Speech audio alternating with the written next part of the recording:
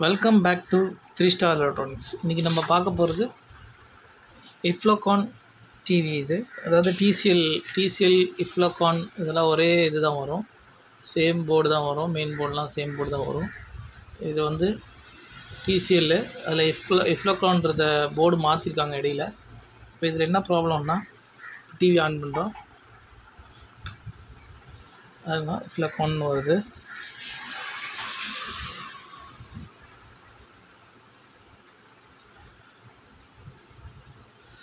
இது டிவி என்னன்னாக்கா ரொம்ப ஹேங் ஆகுது. இப்போது கொஞ்ச நாளாக ஹேங் ஆகிட்டு இருந்தது. இப்போ வந்து சுத்தமாகவே உள்ளே போக மாட்டேங்குது. ஆண்ட்ராய்டுன்னு வரைக்கும் வருது, அதுக்கப்புறமா எந்த இதுவுமே இல்லை. இந்த ஆண்ட்ராய்டுன்ற வரைக்கும் வருது, ரொம்ப ஸ்லோவாகவும் இருக்குது. டிவி ஹேங் ஆகுது. டிவி இப்போ வந்து ஆண்ட்ராய்டு வரைக்கும் வந்துருச்சு. இதுக்கப்புறமா வந்து டிவியில் எதுவுமே வர மாட்டேங்குது. ஆண்ட்ராய்டு வரைக்கும் வந்துட்டு ரொம்ப நேரம் வெயிட் பண்ணி பார்த்தாலும் எதுவுமே வர மாட்டேங்குது. ஒரு ½ அன் ஹவர் கழிஞ்சதுக்கப்புறம் தான் பிக்சர் வருது. அது ரொம்ப ஸ்லோவாக இருக்குது, ஹேங் ஆகுது டிவி. இதுதான் இந்த டிவியில் ப்ராப்ளம். இது என்ன ப்ராப்ளம்னாக்கா, நமக்கு சாஃப்ட்வேர் ப்ராப்ளம் தான் இது. நம்ம இப்போ இந்த டிவியில் சாஃப்ட்வேர் எப்படி போடுறதுன்னு பார்க்குறேன். டிசிஎல் இஃப்லோகான் எல்லாத்துக்குமே ஒரே சாஃப்ட்வேர் தான் வரும்.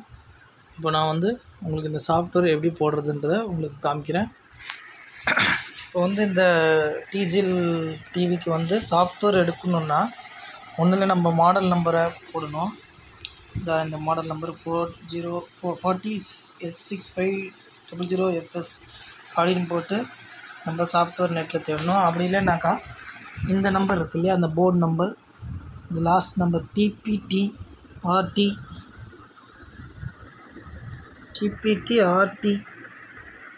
2841.PP772 இந்த கடைசி நம்பரை போட்டு நம்ம சாஃப்ட்வேர் சர்ச் பண்ணணும். நம்ம இப்போ அதை வந்து கம்ப்யூட்டரில் எப்படி சர்ச் பண்ணி எடுக்கணுன்றதை நான் உங்களுக்கு காமிக்கிறேன். எடுத்து அப்புறம் எப்படி சாஃப்ட்வேரை இந்த டிவியில் போடணுன்றதை உங்களுக்கு நான் காமிக்கிறேன். ஓகே, இப்போ வந்து நம்ம கம்ப்யூட்டரில் இந்த டிவியோட சாஃப்ட்வேர் எடுக்கிறது எப்படின்றத உங்களுக்கு சொல்கிறேன். அதில் வந்து நம்ம ப்ரௌசர் ஓப்பன் பண்ணிக்கலாம். ப்ரௌசரில் வந்து கூகுள் போயிடணும்.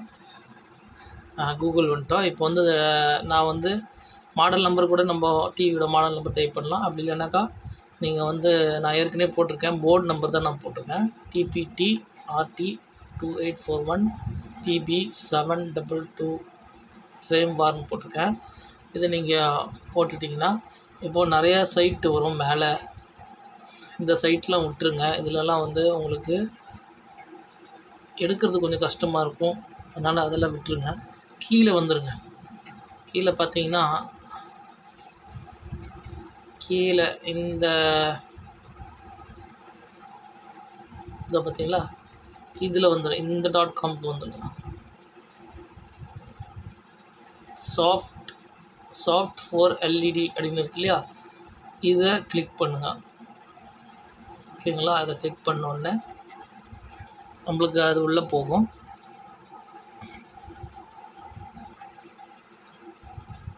இப்போ பாருங்கள், சாஃப்ட் ஃபார் எல்இடி.comல வந்துட்டோம். இப்போது இதில் வந்து நம்ம போர்டு நம்பர் நம்ம தேடி பார்க்கணும். இதில் வந்து போர்டு நம்பர் இதில் இல்லை. இப்போது இது வரைக்கும் பாருங்கள், போர்டு நம்பர் இதோ இந்த இது TPT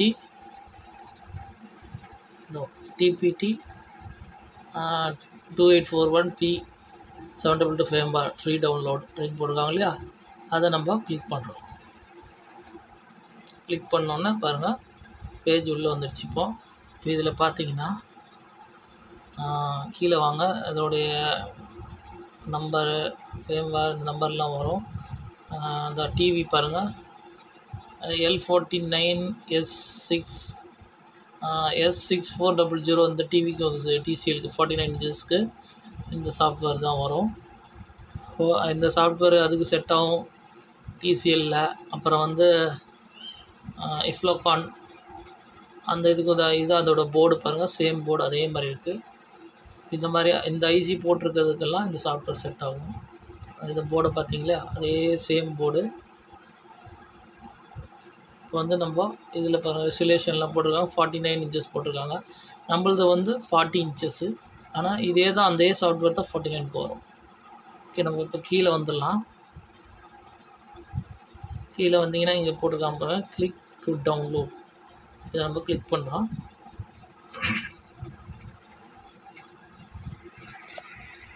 இப்போ வந்து டவுன்லோட் எனிவேன்றதை கொடுத்துருங்க.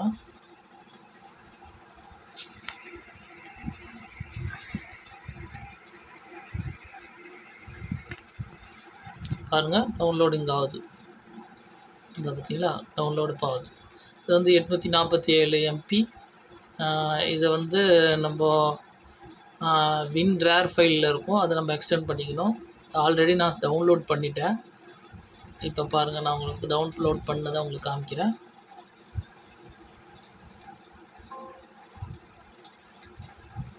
பாருங்கள், நான் வந்து அதை டவுன்லோட் பண்ணி இங்கே வச்சுருக்கேன். அதாவது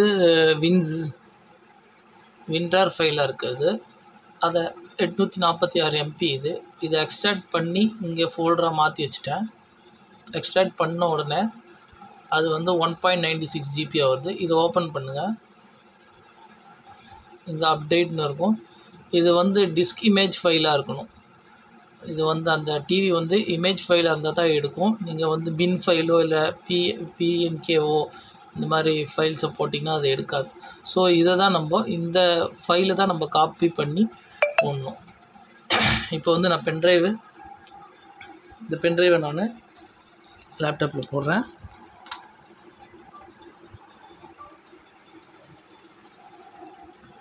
ஓகேங்களா, இப்போ வந்து லேப்டாப்பில் போட்டாச்சு. இப்போது இதை எப்படி காப்பி பண்ணாக்கா,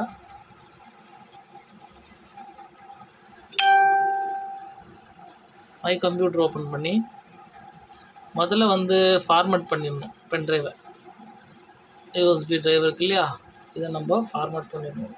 ஃபஸ்ட்டு ஃபார்மேட் பண்ணிடலாம். ஃபார்மேட் இது F32 டிஃபால்ட்லேயே இருக்கட்டும். இது குயிக் ஃபார்மேட்டு ஸ்டார்ட் கொடுக்குறேன் நான். ஓகே,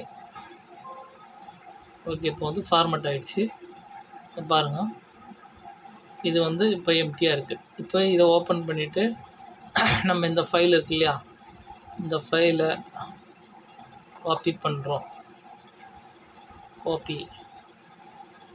காப்பி கொடுத்து பேஸ்ட் பண்ணிடணும்.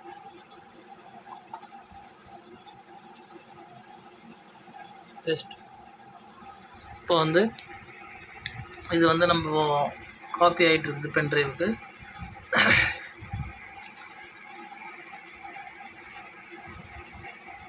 பாருங்க, 95% காப்பி ஆகிடுச்சு.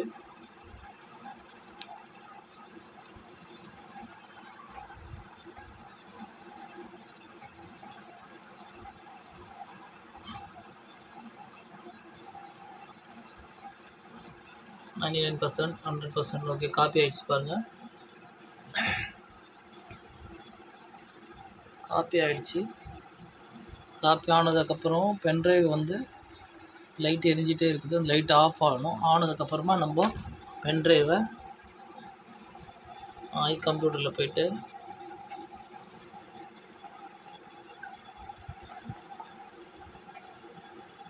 எக்ஸிட் கொடுத்துடலாம். ஓகே, எக்ஸிட் கொடுத்தாச்சு. இப்போது நம்ம இதை பென்ட்ரைவ் எடுத்துடலாம். இந்த பென்ட்ரைவ் வந்து டிவியில் போட்டு எப்படி நம்ம இதை வந்து அப்டேட் பண்ணுறது நம்ம பார்க்கலாம். ஃபஸ்ட்டு வந்து இதை எப்படி வந்து சாஃப்ட்வேர் இதில் போடுறதுன்ற காமிக்கேன். இந்த பென்ட்ரைவை சைடில் வந்து USB போர்ட் இருக்கும், அதில் போட்டுடணும். ஓகே, இதில் போட்டாச்சு. இப்போ வந்து நம்ம டிவி ஆன் பண்ணணும். டிவி ஆன் பண்ணுறோம். பாருங்கள், லைட் எரியுது. இப்போ வந்து நம்ம இந்த பட்டன் இருக்கு இல்லையா, மேனுவல் பட்டனை தொடர்ந்து அழுத்தி பிடிக்கணும். லைட்டு பார்த்தீங்கன்னா அப்படியே பிளிங்க் ஆகும். பாருங்கள், பிளிங்க் ஆகுது. அப்படியே கொஞ்ச நேரம் பிடிச்சிட்டே இருக்கணும். நம்ம பென்ட்ரைவுக்கு அது போகும். இங்கே பாருங்கள், பென்ட்ரைவுக்குள்ளே வந்துச்சு. Please to not turn of the power. அதாவது பென்ட்ரைவுக்குள்ளே இருக்கிற சாஃப்ட்வேருக்குள்ளே இது போகுது. Please to not power of the processing. இது கொஞ்சம் டைம் எடுக்கும் ப்ராசஸ் ஆகிறதுக்கு. இப்போ வந்து பென்ட்ரைவுக்குள்ளே இருக்க சாஃப்ட்வேர் வந்து இந்த டிவியில் இன்ஸ்டால் ஆகுது. டிசிஎலுக்கும் இதே சாஃப்ட்வேர் தான் வரும், இஃப்லோகானுக்கும் இதே தான் வரும்.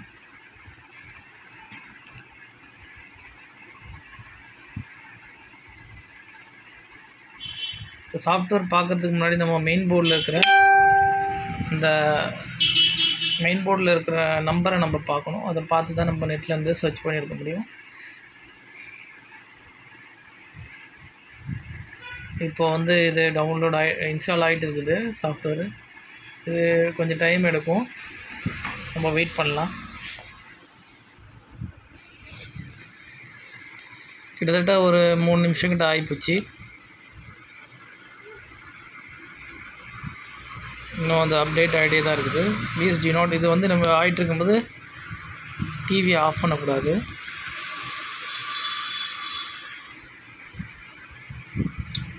இன்ஸ்டால் ஆனதுக்கப்புறமா டிவி டர்ன் ஆஃப் ஆகிடும்.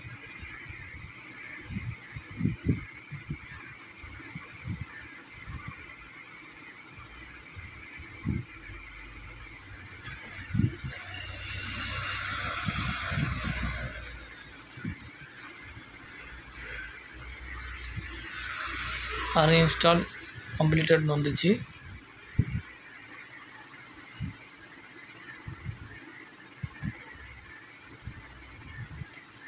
நீங்கள் அப்படியே விட்டுருங்க கொஞ்ச நேரத்துக்கு.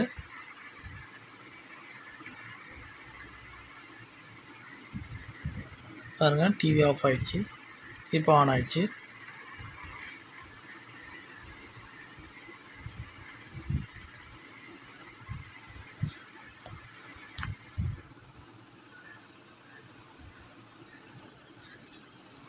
பாருங்கள், முதல்ல நம்மளுக்கு வந்து இந்த மாதிரி எல்லாம் வந்துச்சு. ஆண்ட்ராய்டுக்கு அப்புறம் எதுவுமே வரல, அப்படியே ஹேங் ஆகிடுச்சு அப்படின்னு இருந்துச்சு, உள்ளே போகவே இல்லை. இப்போ பார்க்கலாம், நம்ம சாஃப்ட்வேர் போட்டிருக்கோம்.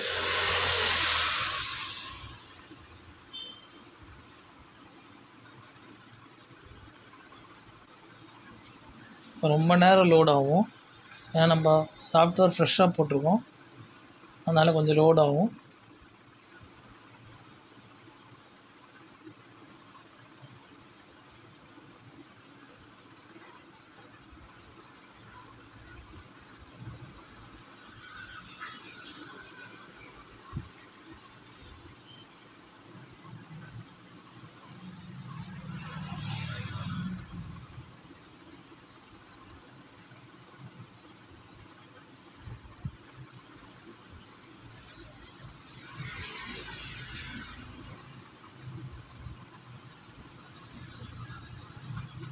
இந்த மாதிரி முதல்ல வந்ததுக்கப்புறம் ஆண்ட்ராய்டுன்னு வந்ததுக்கப்புறம் அப்படியே நின்றுச்சு.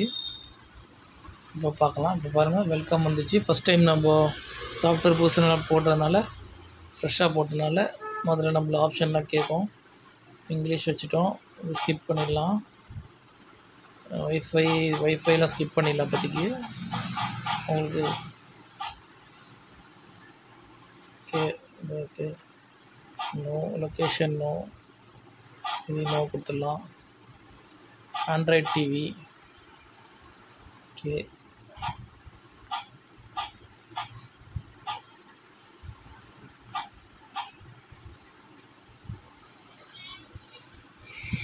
ஹோம் யூஸு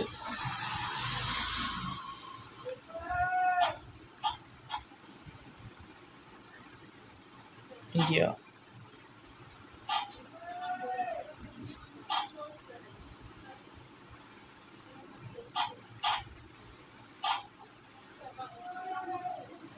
ப்ளீஸ் வெயிட் வந்துச்சு. ஃபஸ்ட் டைம் நம்ம சாஃப்ட்வேர் ஃப்ரெஷ்ஷாக போட்டிருக்கனால இந்த மாதிரி கேட்கும். அது ஓகே கொடுத்துட்டோன்னா ஓகே ஆகிடும். அந்த ப்ளீஸ் வெயிட் போட்டிருக்கு.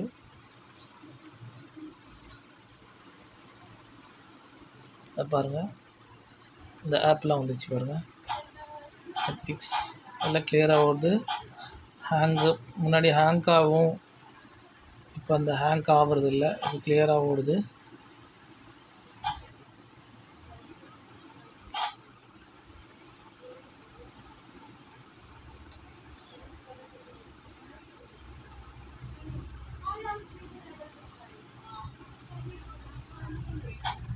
பாருங்கள், எல்லாம் ஒர்க் ஆகுது. இன்னொரு வாட்டி டிவியை ஆஃப் பண்ணிட்டு உங்களுக்கு போட்டு காமிக்கிறேன். மெயின் சப்ளை ஆஃப் பண்ணிடலாம். ஆஃப் பண்ணிட்டேன், இப்போ போட்டேன். Iffalcon வருது. இப்போ பார்க்கலாம், நம்ம மறுபடியும் டிவி கரெக்டாக உள்ளே போகுதான்றதை பார்க்கலாம்.